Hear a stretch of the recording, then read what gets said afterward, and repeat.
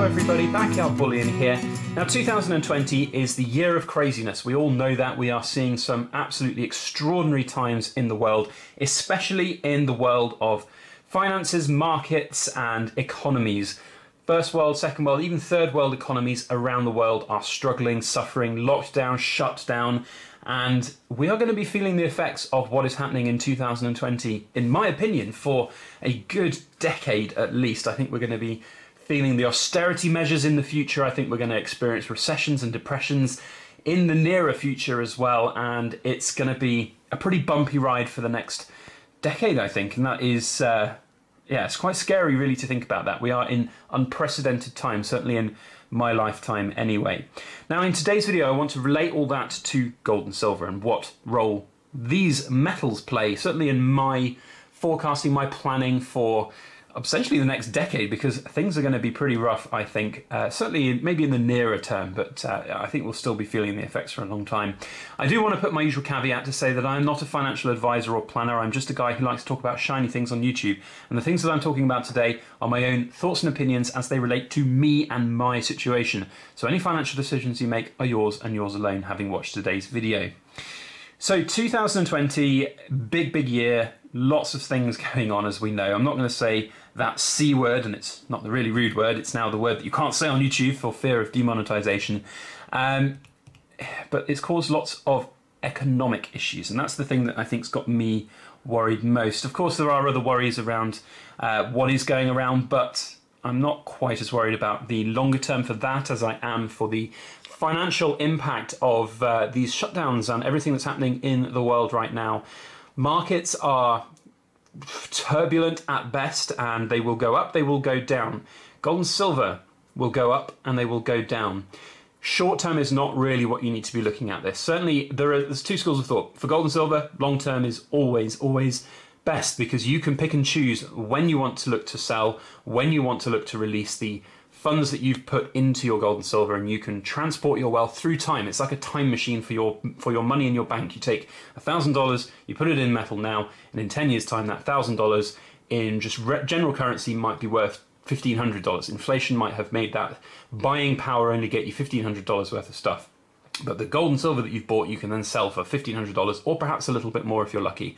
And you will then have transported your $1,000 through time. That's the nuts and bolts of it. That's probably the most fundamental thing that you need to understand about gold and silver investing. They are not investment products. They don't make you money along the way. They keep your money where it is, and they keep your buying power where it is. Especially gold, it's a lot more fluid and liquid than silver. Silver does have a bit more volatility, so you can potentially get a little bit more on top at the other end, but you can also lose a little bit more if you are selling at a certain time. Now, with the financial markets being where they are, they're going to go up, they're going to go down. I am not a trader, I'm not a financial markets expert or anything like that, so who knows where things are going to go. All I can say is, if you do have the luxury of having stocks and shares and things, and you've seen huge crashes down, perhaps if you've got 401ks that are invested in that, or pension schemes, SIPs and lifetime ISAs and things like that, things will go up, things will go down. Hold on to things, because in any big dips and recessions and depressions, there will be people who make a lot of money coming out the other end. That is just the way of the world. And in fact, some argue that is why we end up having these recessions. It's kind of why things are let go the way they are, so that in the long term, these dips can fuel the rises, and people can make a lot of money along the way. I don't really want to get into too much of the conspiracy theories of that side of things, but I can definitely see why there'd be a lure for not wanting these type of situations to happen. And whether or not this is a design situation, I don't really want to get into, but ultimately that's my message there. Don't worry too much. The things that I'm more worried about going forwards are the impact on the shorter term. So of course in the short term right now, we kind of know that in the next 3-4 months we should be moving out of where we are in the lockdown situations. In theory, of course, you never quite know what is going to happen. But that's then it's going to take time to get things rolling again. There's a lot of people out there who'll say the economies around the world will kick into super overdrive, and they'll go as fast as the clappers, and things will just recover really quickly. There's a lot of things that people need to factor in and think about. Supply chains being, I think, the key thing, and that is where I'm going to relate it through to metals.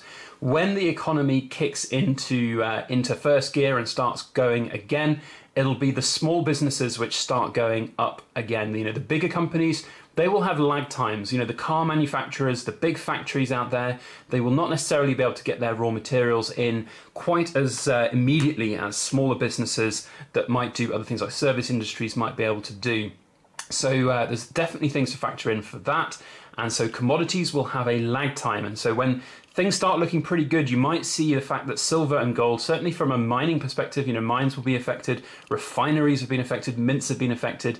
These premiums that we're seeing on gold and silver, physical gold and silver, will still be there for a little bit of time after. But as things progress, the short term is going to be really unknown. Now, I do want to sort of say that nobody really knows what's going to happen, but I've got a few interesting ideas of things that I've heard and talked and thought about that I want to share with you guys here.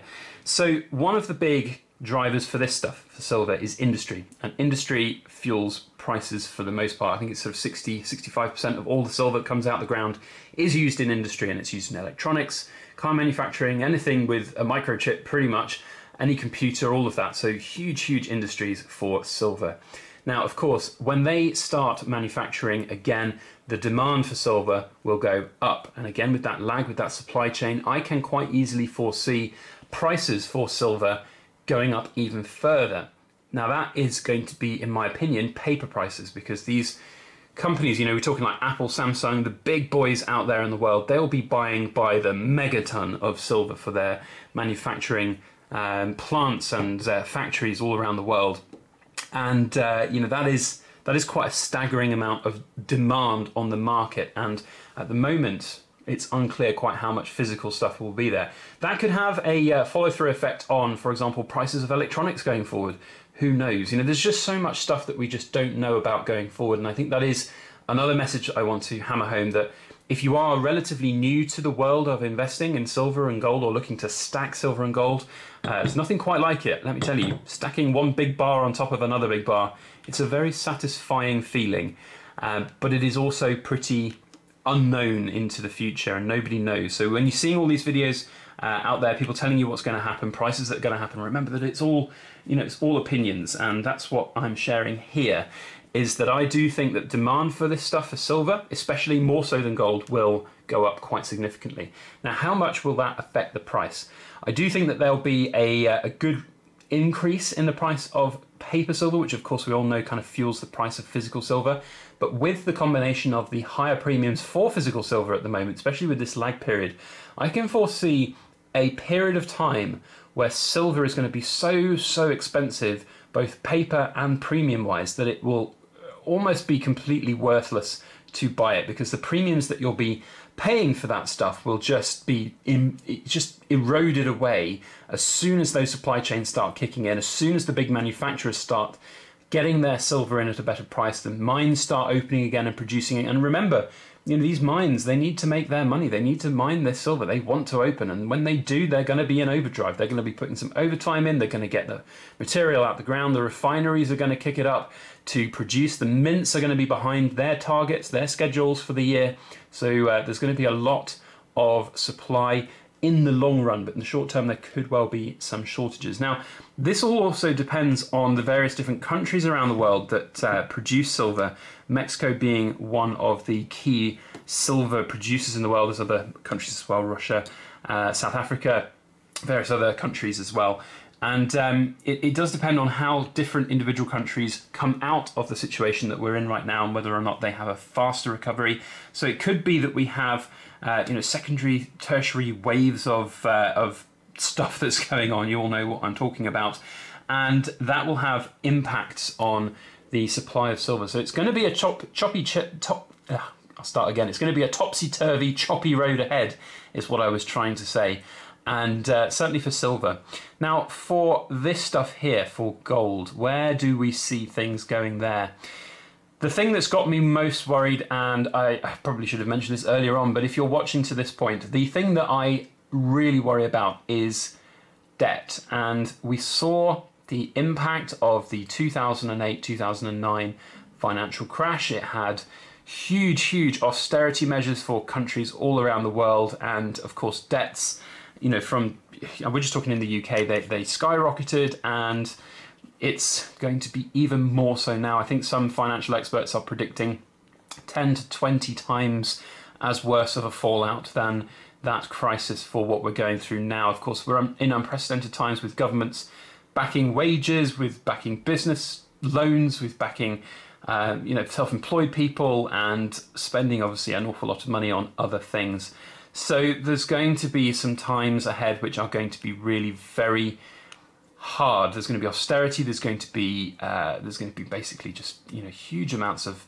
I don't think we're going to get in hyperinflation, but I do think there's going to be inflation of currencies, and this stuff here is going to be your best friend when it comes to protecting that wealth and transporting it through time. And I cannot see gold going down a lot. There's a few videos and commentaries and news articles I've seen saying that gold will perhaps dip quite significantly. Might do in the short term a little bit, but I do think over time this stuff is going to be king, and some of the big countries out there are going to want to start accumulating it again, and we're going to starting to see prices go up over time, I think, on these. And again, that is going to be partly down to inflation and values of currencies, and don't get me wrong, you can certainly make some money on this, but I do want to finish with my original point here, that for those of you who are new, what does all of this mean? Well, if you have not had any gold or silver in your possession before, now is arguably a good time to look to accumulate some. However, you do need to be very mindful and careful of the reasons why you're doing it, and also how much cash you're going to be putting into it, because with jobs being so uncertain right now, businesses going to be coming back into the fold with significant amounts of debt and loans, and they might not be solvent for a long period of time. People are going to have a lot less money. They'll have had 80% of their wages here in the UK for 3 months, maybe more, so there's going to be less money to be spent out there. I think people are also going to be a lot more prudent out there as well, because they understand that actually the brown stuff really can hit the fan, and they need to have some cash in hand. So general spending, I think, is going to be down, and it's going to be a really interesting period ahead for the economies of certainly the UK, and I think various other big first world countries around the world. So lots of things to consider, and I hope everybody out there who is new to stacking gold and silver takes one thing away from this video. That is, gold and silver is not a get-rich-quick scheme. They do not earn you a lot of money, if at all anything. If you're lucky, sometimes you might get away with a little bit more cash than you expected, but those cash profits, it's really important to remember that they are, it's a conversion of currency value, it's a conversion of currency wealth. Please try and understand that. It's a not too difficult concept to understand. If you have $1,000 now, £1,000 now, you buy some gold and silver, in 10 years time that £1,000 might have devalued. If you have it in gold and silver, you sell it, you get £2,000, and that can buy you the same amount of stuff as you could have got back in the day. So that's my theory, that's my sort of thoughts on the subject, that's my ramblings on gold and silver for 2020. Tough year ahead, certainly for 2020. I think the effects of what we're going through now will be with us for a significant period of time over the course of the 2020 decade. Stay safe. Buy gold and silver if you can, I guess, but be very careful of the premiums on this stuff. Silver, gold, a lot less premiums on that, and it just is the best metal. And that's one of the misnomers, because the price of silver seems on paper to be so much cheaper. Anyway, that is all we have to say today. I hope you enjoyed this video. I'd love to know your thoughts and opinions on it, so please do feel free to comment down below with your thoughts and opinions on the times that we are going to see ahead. How bad do you think this fallout will be? Are we going to see recessions, depressions? Are we going to see inflation, hyperinflation? It'd be good to know your thoughts and opinions. If you enjoyed the video, thumbs up on it, share it around on your social media, that would be very helpful. And if you want to see videos from us in the future, make sure you hit that subscribe button.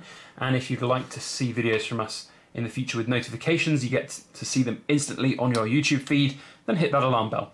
Otherwise, that's it. Big shout out, as usual, to all healthcare and key workers out there. Thank you so much for all of your hard work. Stay safe, stay healthy, stay indoors, save lives. We'll see you on the next one. Thanks for watching, and please make sure that you like, share, comment, and subscribe for more.